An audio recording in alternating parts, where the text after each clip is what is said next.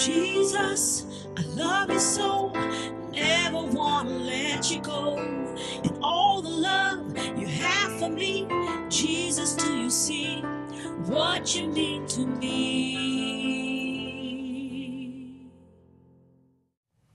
Hello, ladies and gentlemen. Welcome to New Hope in the Lord. I'm Reverend Joseph, your host, and I thank you for watching our broadcast today. And what we bring to you is hope, new hope. And there's only one that gives new hope, and it's Jesus Christ. And having a personal relationship with Him, being born again by His Spirit, and it's a life-changing experience. And it's progressiveness. It comes over a period of time, just like a newborn baby comes out of its mother's womb. It doesn't throw a football when it's out of its mother's womb, but it takes time. So we have two guests on today, and I'm sure you're going to enjoy our broadcast. So, Rosa, would you like to introduce our guest, please? Sure. We have Rosemary von Trapp. Welcome to our program, Rosemary. Your family was portrayed in the movie The Sound of Music. Yes, We're very much honored to have you here. And then here we have Regina. Welcome to our program. Regina Garbley. Welcome to our program today. Nice to be here and come down all the way from Morrisville, Vermont. Yeah. Thank you for Come to New inviting York. us and having us here with you. Yes. We enjoyed our stay with you. Amen. So, So Rosemary, you want to start the program by sharing how you came to know Jesus? I will, Yes. definitely. Without him, I can do nothing. But with him, all things are possible, right? Yes, amen. And I grew up in a Catholic household with my family.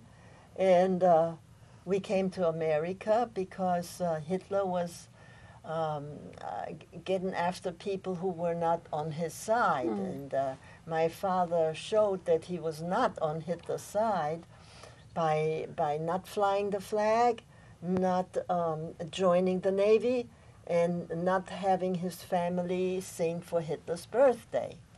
So we had a butler. And the butler used to be my dad's sailor, one of his sailors, and he was faithful to my dad as a butler. And one day he came to my dad and said, "I think it's time for you to go because the borders are going to be closed, and you won't be able to get out." And my dad said, "How do you know?" And he turned his lapel, and there was the swastika. So that meant he was on Hitler's side, but he was still faithful to my dad. Wow. So he saved our life. Wow. And after that, my dad took we took our backpacks, took a train. Behind our house was a railroad station. We went to Italy. We came through France to England, took a boat called the American Farmer, and came to America.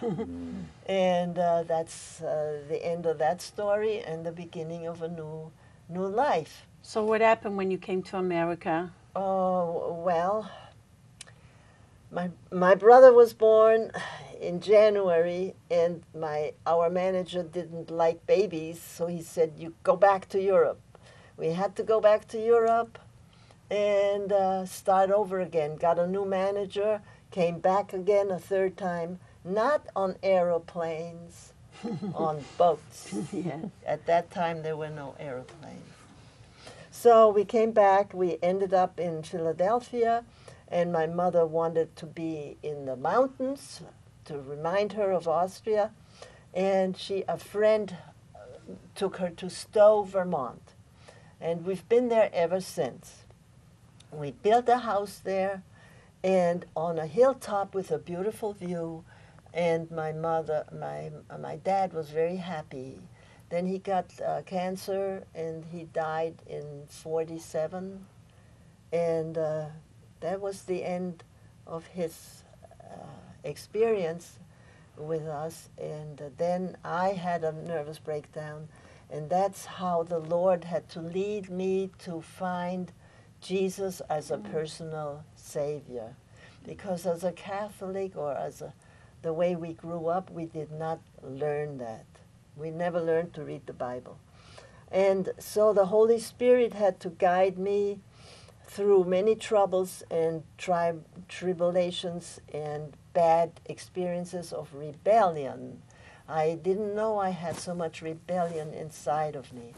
But when I was 40, in Syracuse, New York, living with a boyfriend who I started to fight with, and I said my renewal sinner's prayer with a man on the radio in my bedroom one night. Mm-hmm. And next day I woke up, no guilt, no depression, no anything, just joy and a beautiful new beginning.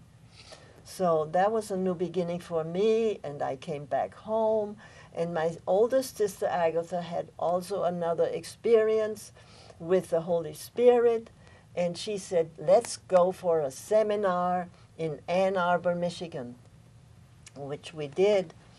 And they all went to prayer meetings and Bible studies, and I was rebellious still and went off on a walk to find a drugstore or something. And on the way in the suburbs, I heard this huge voice say, "No man's land." It was like a real reprimand to tell me where I was going. And I couldn't see anybody. And I thought maybe that was God. But I didn't want him to know I heard him. So I pretended I didn't hear him, and I kept walking, and I ended up at a dead end, and an old house was there, and I realized if I walked through this woods and the dead end, I would end up in no man's land, and I would become an old abandoned house. And so I turned back, and I went up and found everybody in a gym with raised hands, praising the Lord and speaking in tongues. And I got my first inspired scripture in my mind, which is Psalm 84. I had rather be a doorkeeper in the house of the Lord than to dwell in the tents of wickedness. And that was the beginning of my walk with Jesus. It's absolutely amazing how God knows how to reach us, what we need, when we need it, and where we need it. She's in the woods, and all of a sudden the loud voice, sometimes it comes in a small voice. But you were so rebellious, Rosemary, you needed a loud voice. Something to stop something to do that. And it's absolutely a tremendous witness how you can't run away from God. Yes. When God's going to get you. You know, years ago they had a commercial on TV. It was a White Isle commercial with a cigar. It says, "We're going to get you." You smoke one of those White Isle cigars, and then you're hooked on it. Rosemary, thank you so much for sharing about the Von Trapp family and how God used the enemy of the United States of America, the butler, to have favor with your father to save your family. And I was up in Stowe, Vermont about a month and a half ago preaching in Morrisville. And I've been up in Morrisville preaching many times, but I never went to the Von Trapp Lodge. And I went last month, and you say on the mountain, it's gorgeous. If I was to go in the fall and go and live in the lodge, and I had a balcony there, I would sit in the morning to night till it got dark and just look at that foliage, how beautiful it is. So thank you very much, Rosemary, for coming on the show. We appreciate that. Thank you. So Regina, can you tell the audience how you came up to know the Lord, your upbringing and your experience with the Lord? Yes. I grew up similarly like Rosemary. My mother was from Germany. My father was in the Army. And I had a very nice home, a very good upbringing, Catholic upbringing, went to church and just had the normal life. But I was rebellious too. I had this spirit of rebellion in me that caused me to do a lot of harm in my family. I didn't want to be told what to do. And so when I was told this is how it is, this is what you're going to do, I would say no and I would do something else. And so my parents, they didn't know what to do with me. They tried punishing me, put me in my room, lock the door. I would open a window and jump out. How old were you at this point? 13. Wow. When I was about That's pretty 13, young, yeah, I yes. began running away from home.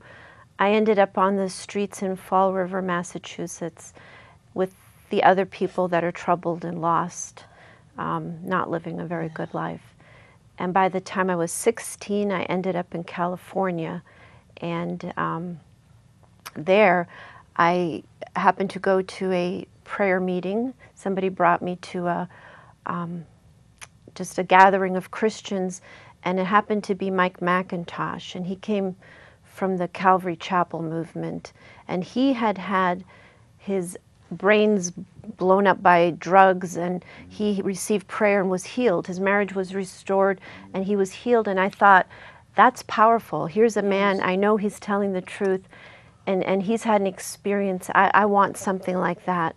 So I gave myself to God. I asked Jesus into my life, but I didn't surrender. I was still the rebellious girl doing her own thing. So I had Jesus sort of with me, but I wasn't surrendered to Jesus. It's basically almost the same thing as what Rosemary said. It is. And you know, Rosa, people, oh, he's a good person. She's a good person. Because they do good things. And Americans are very kind and generous and charitable people. But we look on he's a good person or she's a good person because of what they do. But deep down inside, the Bible says that our hearts are wicked and deceitful and evil. Solomon said they're mad in Ecclesiastes chapter 9, verse 3. And that stubbornness there is what is God's loves to take people who are stubborn and to change them so that they become more and more like Jesus. And so what was a catalyst for you, Regina, that caused this stubbornness to, be kind of more towards this is not the right way for me to be? Well, ultimately, a person that goes their own way ends up in a destructive place, which I ended up in a divorce. I had 8 children, I had a husband, and we went through divorce, and as a single mom with young children, I left California and felt drawn towards Vermont. And I ended up in Vermont at the end of myself. I said, Lord, I don't want to be like this anymore. I don't want to be thinking my own thoughts and doing my own thing because I'm not going in good direction. Change me. And so then I knew I needed to go to church. And I visited different churches in my area, and I ended up at a church called New Beginning Miracle Fellowship. And there I received the training, the Bible and the words and just the life that I needed, the spiritual life. And that was my journey. That was the beginning of it. Probably I was around 40 years old. It's just like you. Then everything worked good after that. So in other words, it's not just enough to accept Jesus in your heart. Then you have to continue in his ways. And how are you going to continue in his ways unless you know the Word of God? So you decided that that's what you needed. Absolutely. It was the Word of God that became life to you. Yes. And what happens as a result of this new life, Well, new beginning? I didn't know how I was going to raise my children, and I had a restaurant in California, and I knew I wasn't going to be doing that. So I cried out. I said, God, what can I do to make a living that isn't going to take me forever to learn? And I felt inspired to become a barber. And then I went through training to become a barber, and God put me in such a wonderful shop, Everett's Stowe Barber Shop, and he just had a wonderful clientele. He was in his 70s at the end of his career, and I joined him, and he sold me his shop, and I decided to dedicate that shop to God rather than just make it Regina's barbershop. I wanted it to be God's barbershop. But now you were sharing with us before then that people would say, you'll never be successful at cutting hair, doing this and that. And not even a beautician, you wanted to be a barber. So how did you manage that? How did you prove them wrong? Well, it's true. I apprenticed with a barber for 9 months, and then I went to barber school in New Mexico. I took a short detour, and in the school they called me into guidance, and they said, Regina, you're telling everyone you want to be a barber, but we have to tell you we want you to be successful. And this isn't, you're not going to make a good barber. You can do maybe perhaps fingernails or work with color, but it takes you over an hour to cut someone's hair, and it doesn't look very good after you're done. And so I went to God. I didn't get discouraged. I went to God and I said, Lord, I know that you inspired me to cut hair. What do I need to do to get that skill? And so when I woke up the next morning, God gave me this inspiration to go to all the nursing homes in my area, to volunteer to do free haircuts. And I did. I showed up and I did the haircuts. And as I began doing that, I gained confidence and I gained the skill level necessary. And God gave you the shop. Yes, He did. And it's a successful shop. Yes. You know, and I've been there, and she has on the wall pictures and pictures and pictures of her clients. Not just put a picture up, but put a frame there, and then Regina prays over them, prays for them, and that's your ministry. Why don't you tell us a story about something that comes to your mind that happened in your shop, that to glorify the Lord? Yeah.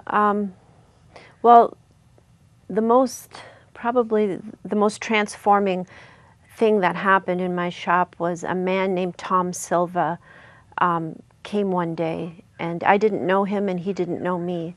And he said, I've come to the barbershop to give you a message from the Lord. And I said, well, what is it? And he said, well, I got woken up by God last night, and I heard the Lord say that your shop has been put in the center of Stowe for a purpose, a divine purpose. And it's not for what you think it's for, but you're going to see an increase in spiritual activities here because God has blessed this shop. He's blessed you, and He has placed angels around your shop for protection. And it was interesting because then that man, he is also friends with Rosemary, he was also called upon to pray, to gather people together to pray. So Rosemary and Tom and a group of us began meeting in the basement of our community church every Monday for 5 years. We met, and I believe you came one day, Reverend Joseph, to that prayer. That's right. Last year, I believe it was. Yeah. So we did that every Monday. We never missed a Monday. If Tom couldn't be there, Rosemary was there. If Rosemary couldn't be there, I was there. There was always 2 and often 10 or 12 of us, and we gathered to pray. So yeah, Tom Silva was somebody that heard from the Lord. And I never even knew what that meant, hearing from the Lord, until I began hearing from the Lord myself. Was there anything that you want to share with the audience about some miracle that might have happened to a client of yours? Oh, absolutely. Yes. I was cutting hair, and it was a busy day. There were many people waiting for haircuts. When I say many, maybe 5 or 6. And all of a sudden, a couple came through the door, and they announced that they were from Rye, New York, and that they had been sent to Vermont to pray. And as they passed the barber shop, they felt the Spirit of the Lord telling them to come in and pray in my shop. So they asked, and I said, yes, please, you can pray. And so they began laying hands on pictures and on the walls, praying. And my men were getting up and getting in the chair, getting their haircuts. What's going on, Regina? I said, well, people are called from God to come and pray, so that's what they're doing. Oh, okay. And then the woman, she said, I feel like the Lord's leading me to sing. I think I'm supposed to sing. And so she began singing in the shop. And still, you know, the people waited, got their haircuts, and then finally they were all done except for one. And the last man was Roger Barry from Morrisville. And Roger had come before and was very sick. He had a distended stomach. He was very pale, very perspiring, and just very sick. He had advanced liver cancer. And the last time I had spoken to him, he had said that he'd only had 3 months left to live. So I said, Roger, look, you're here. These people from New York are here. This can't be a coincidence.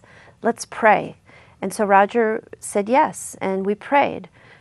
And then the people from New York left, Roger left, and that was that. And I probably continued praying for him, but then it went out of my mind. And maybe 8 months later, Roger walked through the door, but I didn't recognize him because he looked different. His hair was dark, his face looked healthy. And I said, Roger, is that you? And he said, yes. And I said, well, what's happened to you? Yeah, what's happened to you, Roger? And he said, well, I have to believe it was the prayers, Regina, because when I went to Dartmouth after my haircut, he said they couldn't find the cancer anymore. The cancer was gone. And I told him, I said, God's healed you. You need to testify. You need to tell people God has healed you. Yeah. And he agreed, yes, God has healed me. I mean, the power of prayer. Liver cancer. Yes. I feel bad for atheists. I really do, because this country and the world is going down the toilets real fast. And they have no hope. Where do you turn? As an atheist, you turn to drugs, you turn to alcohol, you turn to partying, you turn to sex, you turn to all these things that are more destructive. Yes, because they own the sickness. Once they hear it, it's like they take ownership of it. Yeah, we're not supposed to take ownership. Cancer. Right. Yeah. It's not our battle, it's Jesus. Amen. And he won it for us. He won the battle. Ours. It's the enemy. That's right. Yeah, and so... Can I say something? Sure you can, Yeah, Rosemary. I forgot to say that Yes. after I said my sinner's prayer, Yes. my partner there, he said to me, I had a dream about you. I said, okay, what's your dream? He said, my dead brother came to visit me, and he said, don't touch that girl, she's special. So I said, what do you mean, touch that girl and she's special? He said, well, I was going to throw you off a bridge. So you know how serious our fighting was. Wow, yeah, we were really wow. getting to the end of the rope, and I said, well, I think it's time for me to go home, and so I did eventually. Well, Praise but you see the hand of God on you Watching. from a little girl. Right from above. I mean, in a Yes. dream, the Lord comes to us in dreams and visions, right? Yes, Yes, even he does. today, yes. Anything is possible with God. See, the enemy wanted to kill you because, The message you have, the testimonies you have. Yes, we have something to tell, and everybody has a story, Yes. and everybody is important in God's eyes, because I was just reading in a book that God wrote a story in a book for everybody before the world began. Before he created us, he wrote our names and our future Psalm 130. Psalm 139. So everybody's important, and Yes. thank God we can all be brothers and sisters if we have faith. In Christ. Believe in Jesus, our brother, our Savior, Elder brother. Yes, the amen. one who shared his blood with us, and who was willing to come down from heaven and then go back to earth in his resurrection. He did a round Go trip. back to heaven. Go back That's to right. heaven, yeah. He did Yes. a round trip. He's Yes, going to he do did. another round Yes, trip he will. very soon. And he didn't have to call up the airlines and get a That's right. Reservation. outrageous price. Amen. So, Regina, would you like to say something to the audience before we close the show? Anything that might be on your heart? Do you want to sing a song? No, I don't want to sing a song, Rosemary. But I feel obedience is something that we're all struggling with, that we're all being tested, and God wants to birth things through us. And it can't happen until we become obedient, until we actually submit ourselves. We can't just add Jesus to our life. We have to lay our life down and allow Jesus to be the one to move ahead of us and to be the one to author what we're doing. So it's obedience, and obedience, as my pastor always says, sets the stage for miracles. It creates the atmosphere for miracles. And we don't like being obedient. We like doing our own thing, and our society doesn't want us to be obedient. You know, we're supposed to think about ourselves. So that's the wrong thing. The right thing is to lay down before the Lord and allow Him to move through us and to just say, yes, Lord. It's a country that we live in.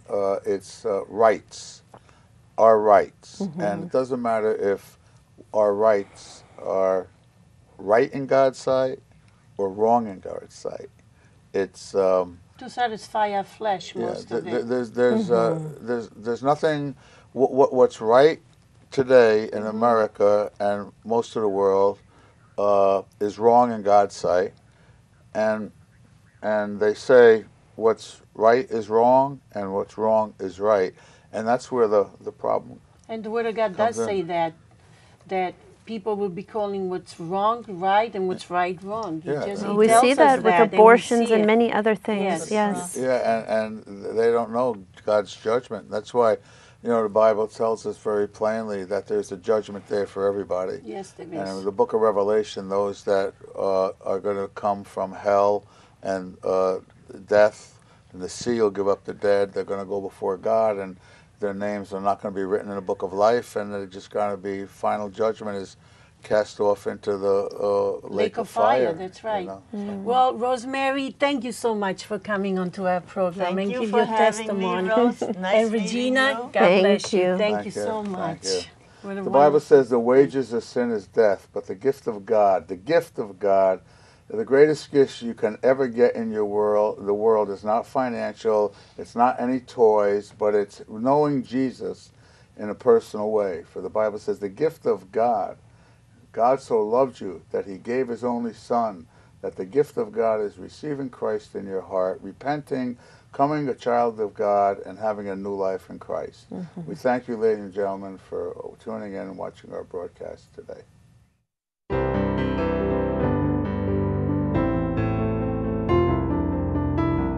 Jesus, I love you so, never wanna let you go. And all the love you have for me, Jesus, do you see what you mean to me?